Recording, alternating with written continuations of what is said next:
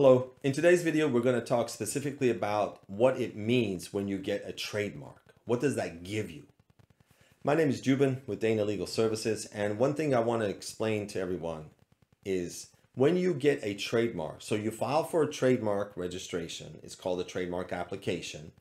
You specifically pick a mark that you want as your branding, and then you file the application, and then the trademark office examines it. And if they agree that you can have it as a mark, they allow it. However, what does that get you? So once you get that mark protected, is that mark good for anything and everything? The answer is no. That mark is only good for the goods or services you identified in the application when you filed it.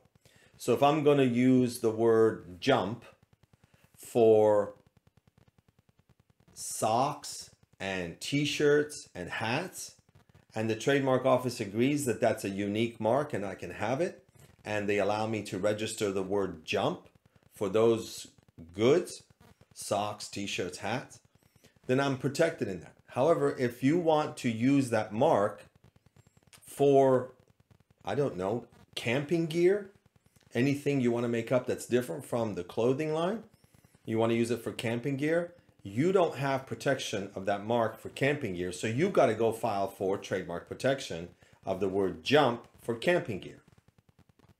Can somebody else go out there and file for the mark jump on camping gear? As long as it doesn't conflict with your mark, which is goods and services we're looking at. Camping gear is not the same type of good as hats and t-shirts, although it could be argued that people who go camping wear hats, socks, and t-shirts. That's why I'm using this example. It is still distinguishable enough where someone won't confuse it to be the same goods. So they being the trademark office is more likely to allow that registration or not. Let's also think a little bit about creating a mark that is used in conjunction with goods and services that you get registered. And at the same time, somebody files for that same mark in an entirely different goods or service category. Can both of those marks register at the same time?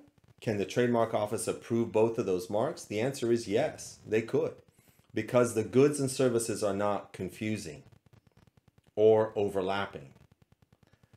The trademark office is very interested in allowing consumers to identify origin of goods. In other words, who came up with the good or service? Where did it come from?